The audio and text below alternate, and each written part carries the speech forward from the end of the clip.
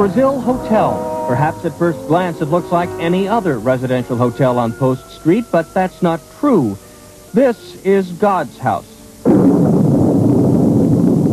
Ask anybody. They'll say, walk down the hall, past the community shower, knock at room 3. Yes? Are you God? I certainly am.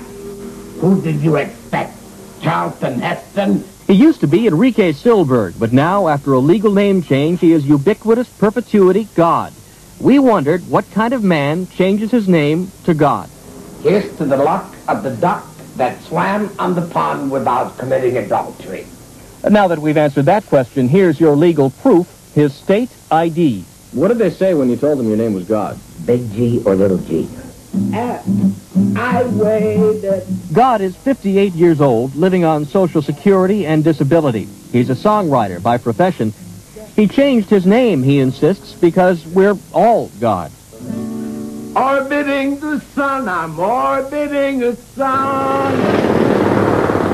If you're like a lot of people, you may find Mr. God's name change disturbing, offensive, or downright blasphemous. Where are we going? We're going to the massage parlor.